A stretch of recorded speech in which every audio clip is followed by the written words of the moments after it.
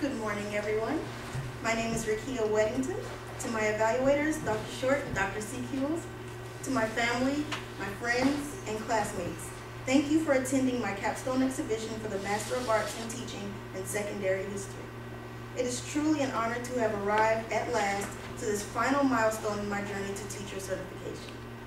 I honestly believe that I owe this achievement to all the unforgettable teachers who I had the privilege of learning from throughout my years as a student.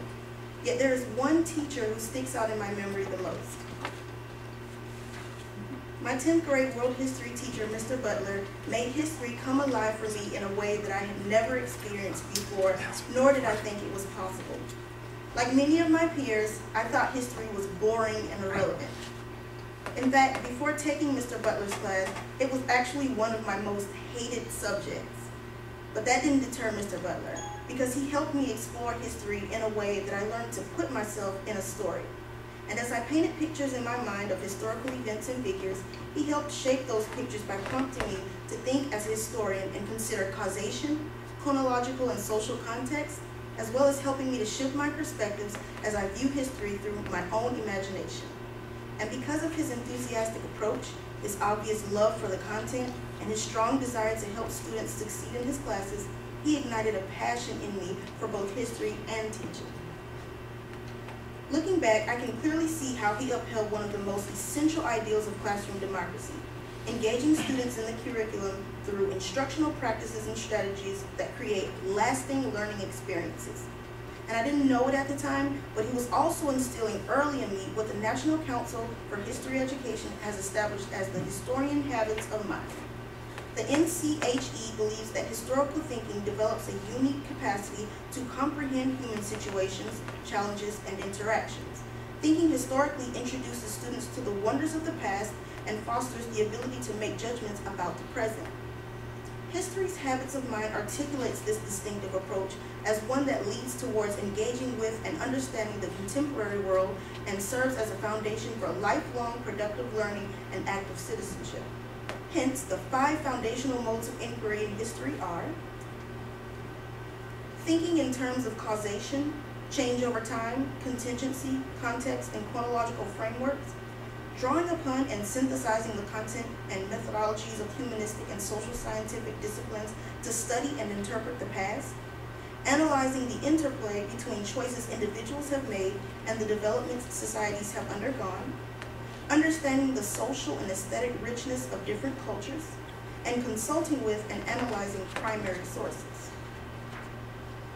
But to further break down these tenets for a better understanding and a clearer picture of what the goals are for history students, the NCHE desires students to 1.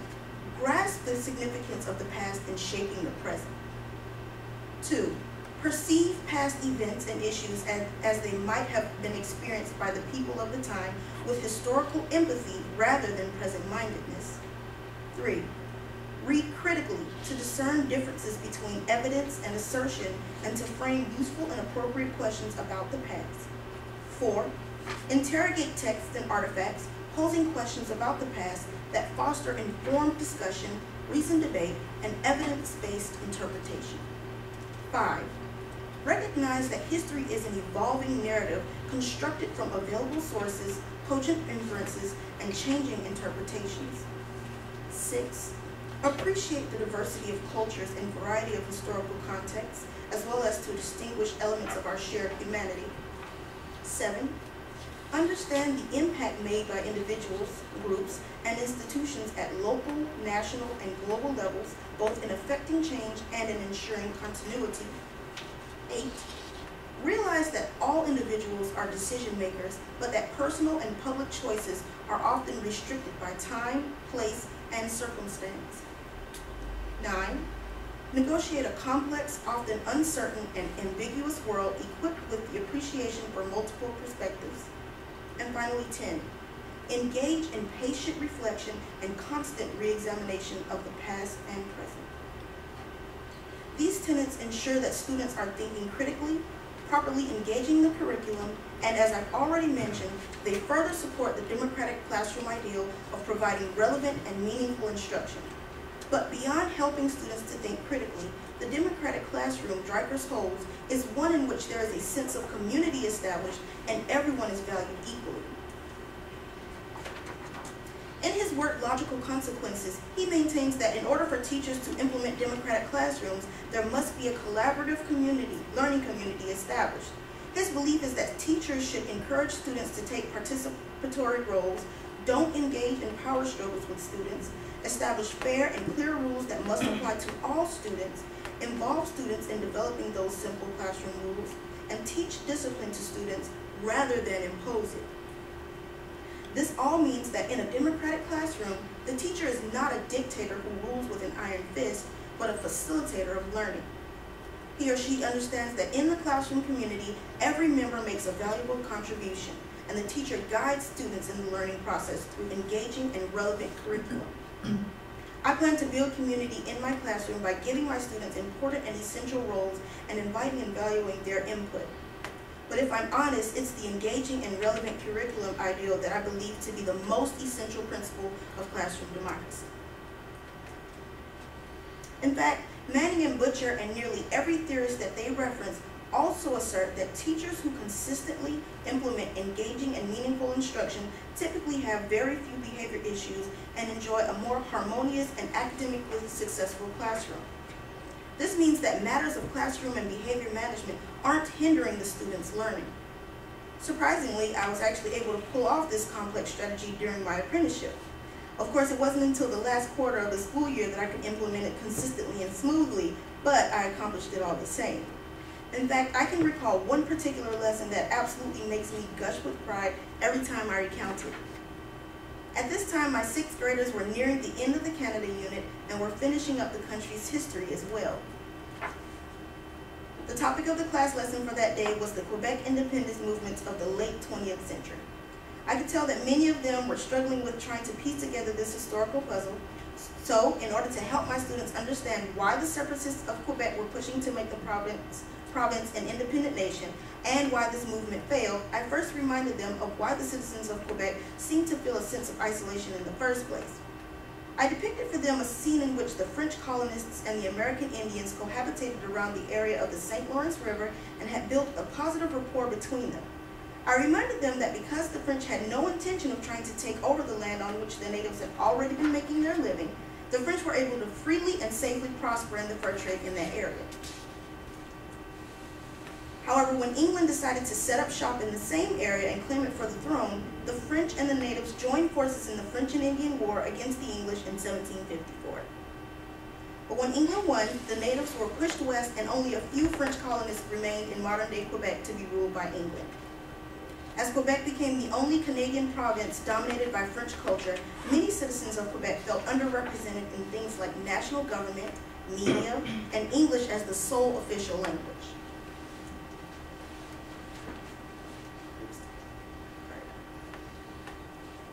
Consequently, at various times of the late 20th century, separatist groups in Quebec rose to push for independence of Quebec. Yet each time the movement would fail at garnering enough support and thus dissipate. So now that my students were armed with this background history, each class period was divided into 3 groups. One group represented the separatists, the second group represented the loyalist group, which was loyal to Quebec remaining a province under Canada, and the third group represented members of the National Parliament who were also citizens of Quebec. I've given you the samples of each group's work so that you can get a better understanding of how this activity unfolded and get a sense of the efforts put forth. So once the groups were constructed and set apart, each member of the separatist group was instructed to give a legitimate reason why Quebec should break away from Canada and become independent. And in order to help them come up with legitimate reasons, they were prompted to consider matters like economy, government, natural resources, borders, military power, trade, and others that they could think of. These prompts were also written out and given to them so that they could refer to them as they constructed their arguments. After every member had written out his or her reason, these reasons had to be reduced to the 5 most compelling on a separate sheet. The loyalist group was given the exact same instructions, except in favor of Quebec remaining a part of Canada. Now, in order to ensure that every student made a significant and valid contribution to the group's overall effort, and to implement the needed differentiation for this critical thinking task, I paired some high-achieving students with the low-achieving students of each respective group, so that my struggling students could receive the help that they would need. Both groups were informed that once they had narrowed down their 5 most compelling reasons, they would present these reasons to the group of Parliament members in a formal document, which is the front template that you see at the beginning of each sample work packet. The group of Parliament members was instructed to ponder and consider some of the possible arguments of each group while the groups were convening. They too were advised to consider economy, government, etc. However, after receiving the formal documents of compelling reasons from both sides, the Parliament members were to consider and discuss both sides before submitting private, individual votes, but from a neutral standpoint. The results from this activity revealed that with every class period, the decision of the Parliament was always to have Quebec remain a part of Canada.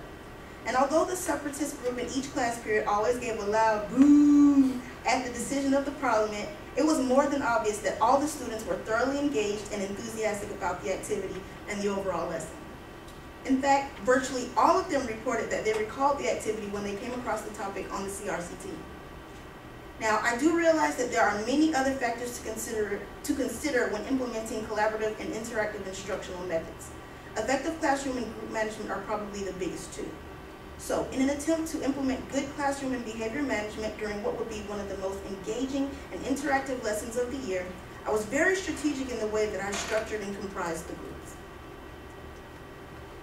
Larson and Kuiper state that benefits from a relational teaching approach include knowing how to assign students to groups because you know each student's strengths and weaknesses, and you understand pressures and influences on a student that may affect their behavior in class. Therefore, I pulled from my experience in Dr. Brown's classroom management course and used an effective behavior management strategy in which I gave my students who caused the most behavior problems leadership roles. That's right, leadership roles. This not only showed them that I recognized their capabilities, but it also gave them a positive outlet to exercise their energies. And just to give you an idea of the kinds of roles that were delegated, some students were asked to be the person who kept the group on task, while other students were chosen to be the reporters of the group's efforts and progress. Secondly, I took into consideration the diversity in my class periods and used that factor to strategically construct my groups in order to bring out some of their unique skills, abilities, and pre-existing knowledge.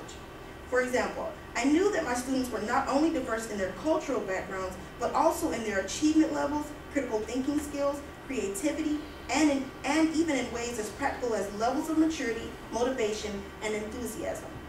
So, for instance, I made sure to place students who love to challenge conventional wisdom and order in the group that would require going against the established order, i.e. the separatist group.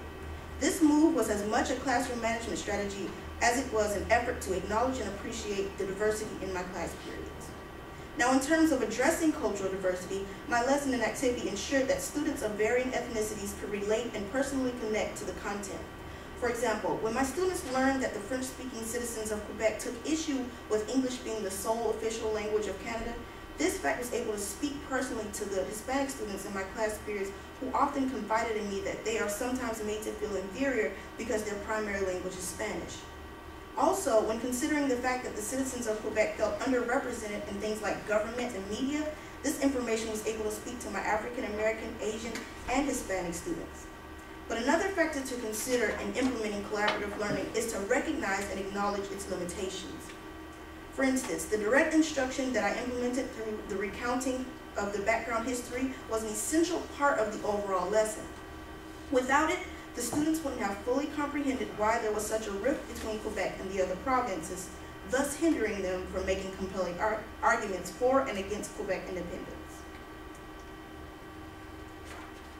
Still, I want to acknowledge the fact that many theorists, including Larson and Kuiper, posit that students learn more, learn better, and perform better when they collaborate with peers to do history rather than passively hearing it recited.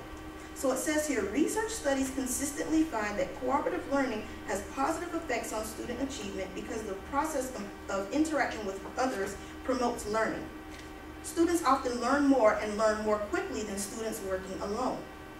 In light of this, another collaborative strategy that I look forward to implementing is helping my students to understand the time-transcending significance and magnitude of Martin Luther's Protestant Reformation.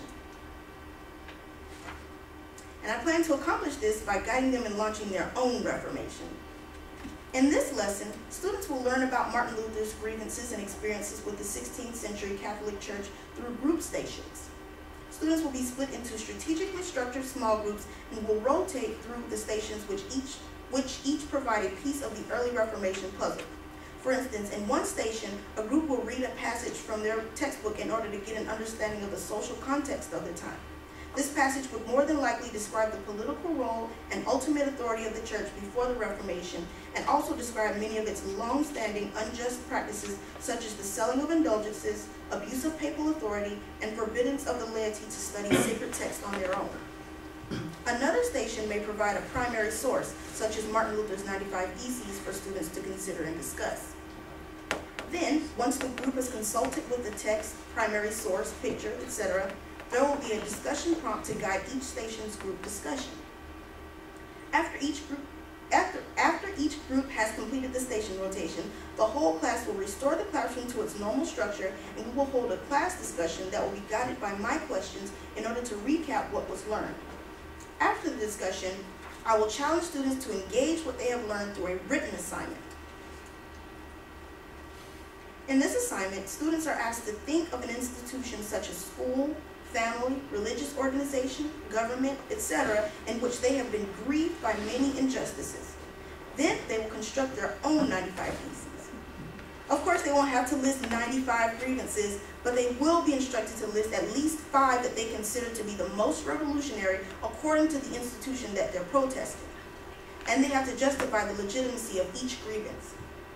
Now, in terms of assessing both of these lessons, I wanted to ensure that they upheld Stiggin's idea of assessment for learning through their performance-based structure, but I also wanted to ensure that they honored the new Common Core standards, which put an emphasis on more development of writing skills in social studies classes. So besides the assessment of each student's written contribution, both activities also had a built-in performance assessment that will both challenge and engage my students, thus creating lasting learning experiences and securing enduring understandings. Furthermore, the assessments lent themselves to differentiation and appreciation for diversity in the classroom. These achievements are the essence of assessment for learning, and learning that endures, as I have already emphasized, is the ultimate goal. And as a lifelong learner, I understand the value of research in education. So during my research sequence, I really wanted to explore a topic that I'm passionate about. I thought about issues in education that really concern me and motivate me to make a personal and honest contribution to bringing about some resolution through my research. I took the research mandate seriously and thus decided to make it personal for me so that I would truly invest the kind of effort and scholarship required to implement sound and ethical research. So when it was time to pick a topic and identify an issue or problem, I began by investigating cultural issues in education. I stumbled across a research study article that made the inference that African American adolescent females who reject their Afrocentric image are more likely to engage in sexually risky behavior, while those who are proud of their features not only abstain from and avoid sexually risky behavior, but also possess a high self-esteem, high self-worth, and self-efficacy, and hold high life ambitions. After reading this article and being very intrigued, I thought back to my own adolescence and pondered whether my perspective of my own black features affected my ambitions and goals. And from that reflection, I decided to apply that question to my study. So for my research question, I asked, is there a correlation between the way that African American adolescent girls evaluate their Afrocentric appearance, meaning their skin tone and hair type, and the way that they evaluate their academic self-esteem? And what I found in my study was that regardless of how the sample of African American girls evaluated their image, the evaluations of their academic self-esteem did not reflect those varying opinions. In other words, although the girls' evaluations of their black features varied, the evaluations of their confidence and academics were all consistently high. Therefore, the implication for teachers from these findings is that because the grades of African American adolescent girls will more than likely not reflect their self-esteem, it is therefore up to the teacher to look past their academic status in order to help build the self-concepts, self-worth, and self-esteem of African American girls. And since the fundamental ideals of classroom democracy advocate valuing every member of the classroom community, then naturally the self-concept, self-worth, and self-esteem of all members should be built in the process. As I conclude and reflect back on my initial definition of classroom democracy, I can't help but laugh at the fact that I thought a democratic teacher and class lesson were bound to look like this every day.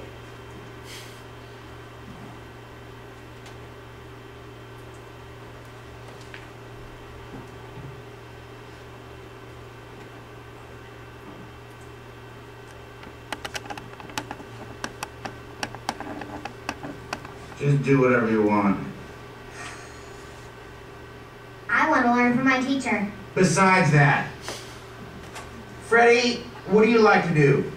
I don't know. Learn stuff. Just go out and have recess. My parents don't spend $15,000 a year for recess. What, you want to learn something? Yes, I do. What, you want me to teach you something? You want to learn something? All right, here's a useful lesson for you. Give up. Just quit. Because in this life, you can't win. Yeah, you can try. But in the end, you're just going to lose big time because the world is run by the man. Who? The man. Oh, you don't know the man? Oh, he's everywhere. In the White House, down the hall, Miss Mullins, she's the man. And the man ruined the ozone, and he's burning down the Amazon, and he kidnapped Shamu and put her in a chlorine tank, okay? And there used to be a way to stick it to the man. It was called rock and roll. But guess what? Oh no. The man ruined that too with a little thing called MTV! So don't waste your time trying to make anything cool or pure or awesome, because the man's just going to call you a fat, washed-up loser and crush your soul. So do yourselves a favor and just give up! Oh. Mr. Schneebly, it's after 10. On Tuesdays, the children have music class now. Right, okay. Good work, people. We will continue with our lecture on the man when we return. Have a good music class.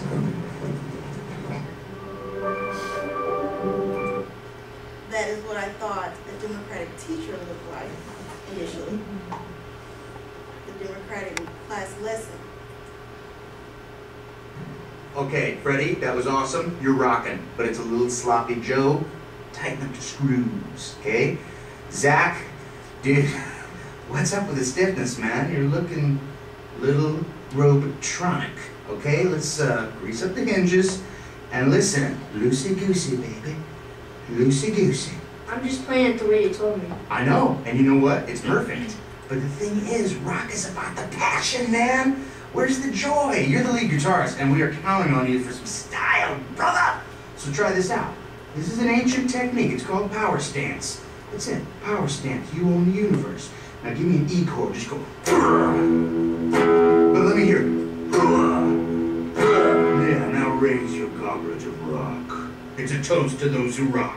Now smile and nod your head and let me see your eyeballs wide like there's something wrong. Yeah! Now, do it again. Give me that.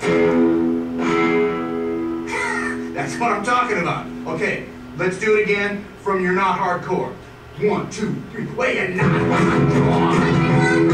Let's get hardcore. And the letter of the wrench was way hardcore. Yeah! Now we're rocking. Your homework is to listen to some real music. Get inspired. For Blondie, Blondie. For Lawrence, yes. That's the name of the band. Listen to the keyboard solo on Roundabout. It will blow the classical music out your butt. Okay, for you, Rush, 2112. Neil Peart, one of the great drummers of all time. Study up.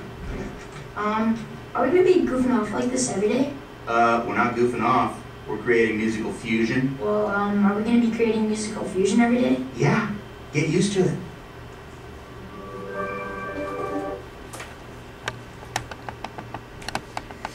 Thankfully, I now realize that democratic doesn't mean that the classroom becomes a rock party every day. Because of my Foxfire experience where I was challenged to question and abandon traditional teacher-focused principles, I now understand the benefits of democracy in the classroom and have a clear understanding of what it means to implement a democratic classroom. Thanks to Dr. Hilton Smith, I hold firmly to the 10 Foxfire core principles. 1. From the beginning, learner choice, design, and revision infuses the work teachers and learners do together. 2. The work teachers and learners do together clearly manifests the attributes of the academic disciplines involved, so the attributes become habits of mind. 3. The work teachers and learners do together enables learners to make connections between the classroom work, the surrounding communities, and the world beyond their communities. 4. The teacher serves as facilitator and collaborator. 5. Active learning characterizes classroom activities. 6. The learning process entails imagination and creativity. 7. Classroom work includes peer teaching, small group work, and teamwork. 8. The work of the classroom serves audiences beyond the teacher, thereby evoking the best efforts by the learners and providing feedback for improving subsequent performances. 9. The work that teachers and learners do together include rigorous, ongoing assessment and evaluation. And 10. Reflection, an essential activity, takes place at key points throughout the work. These 10 core practices are the blueprint for building and maintaining a democratic classroom. And with this blueprint, I am able to ensure that class is student-centered and student-focused. Ensure that students have a significant voice in the workings of the classroom, and ensure that class becomes a community in which meaningful and lasting learning takes place consistently. In my pedagogy paper, I spelled out in detail how I plan to further apply and broaden my knowledge and skills acquired through this program. But in my exhibition, I wanted to showcase how I've already begun to put these things into practice. I hope that I was effective in my approach. Ladies and gentlemen, this concludes my capstone presentation. But before I end completely, I want to thank Chris Moore for all of his help and encouragement, Dr. Hutchinson Williams for her tireless efforts in getting me through this program smoothly and successfully as my advisor, and I want to thank all of you for your time and participation.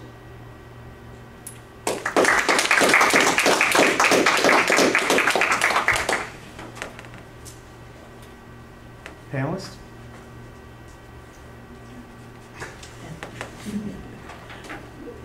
I have a couple of questions. One has to do with one of the Foxfire core principles that you mentioned. You listed them, and I can see some connections to the rest of your presentation and your paper, but you didn't really spell them out at the end. So I want to ask you about one in particular, because this is hard to do. But in my experience, I found it to be really valuable, and that's authentic audience. Having an audience for student work beyond the teacher. The two activities that you described are wonderful. Particularly when I was reading about the Quebec thing, I thought, wow, I can't imagine most teachers ever even conceiving of doing that, particularly with Georgia middle school students. But it sounded like it was wonderful. And it's, in my own opinion, just the way something like that should be done. But authentic audience takes that even a step further. So, do you have any ideas for how you would provide activities that would have an authentic audience for your students? I think some great ideas would be the kind of like the pen pal kind of. I think that would be really helpful in the sense that it would really get students to think outside of themselves and really consider other perspectives. So kind of doing a pen pal kind of assignment. Also bringing people in from the community to, listen to them discuss, or them just putting on a kind of like a skit, or, just things like that, bringing people from the community into the classroom, and going out into the community as well. Along that lines, I think a younger student some time ago who actually had students get involved in a local, kind of a small local controversy, but they were newspaper. And some of those letters were published. Oh, wow. Because, you know, they were well crafted. They didn't just whip off a first draft and send it out. Yeah. But they learned some things about the issues, and over the course of that developed their opinions and wrote the letters. So that's another possibility. Question. In your apprenticeship, did your host teacher use democratic principles in the classroom? Because I noticed you kind of referred that it maybe didn't work out that way. He didn't. He was very, his principle was, you know, teacher-centered, you know, focus on me, I will talk, you will listen. In fact, there were many times when students wanted to provide input, they wanted to really explore a topic deeper.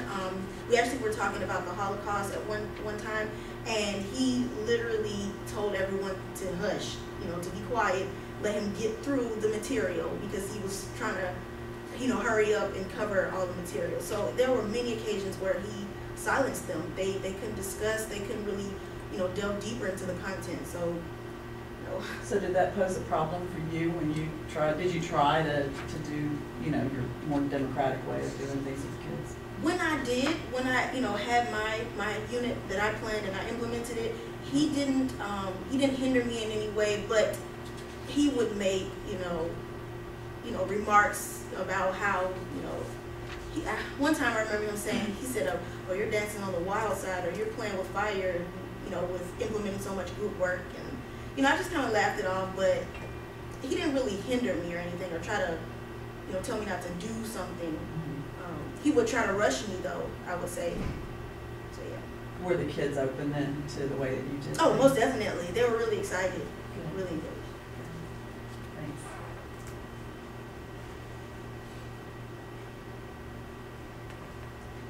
You mentioned way at the beginning the historical habits of mind, and I picked up on a couple that I thought, okay, really important, and I can see how the kinds of things that you're talking about doing would contribute to those, particularly historical empathy. Yes. And developing a context so that students can begin to understand the situation that the historical actors were in. Yes. And that they may not have seen the same choices that we might see from this distance. So I think role play is really good Oh, for that. yes, I agree. One of them hit me as especially important in the current social climate, and that is discerning the difference between evidence and assertion. We have a lot of assertion going around the airwaves these days and the internet without any evidence to back it up, or sometimes with totally made up evidence to back it up. And I'm wondering how you teach students to deal with that. And this is an honest question. I would like to know how to do this. Yeah. I think that's where primary sources are so important. And having them to compare the primary sources up against, you know, some of the secondary sources that may have, you know, some of the assertions in them. So they can really understand this may be an assertion because the primary source here is not lining up. You know, I think that's where primary sources are really, really key to, you know, avoiding those assertions and taking them as fact, or taking them as, you know, this is what occurred, and really merging that into the content itself purely. So that's a really good idea, but sometimes the primary sources may be full of assertions too. it's true. It's true. I think that's something I'm gonna have to give a lot more thought into. It's a big concern these days, and you're hardly the only person to have to think about it.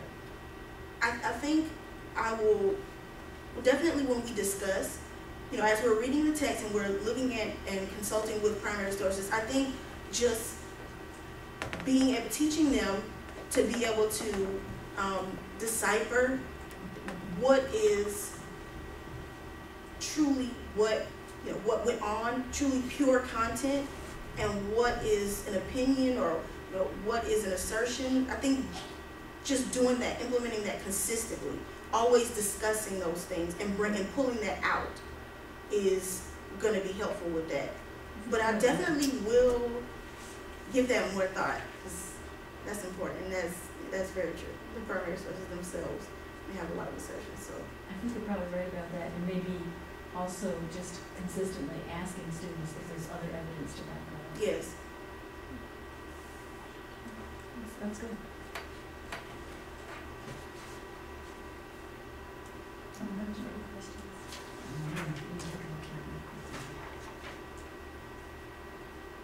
You got one that students often fail to get, which is pros and cons of distilled instructional strategies. You nailed that.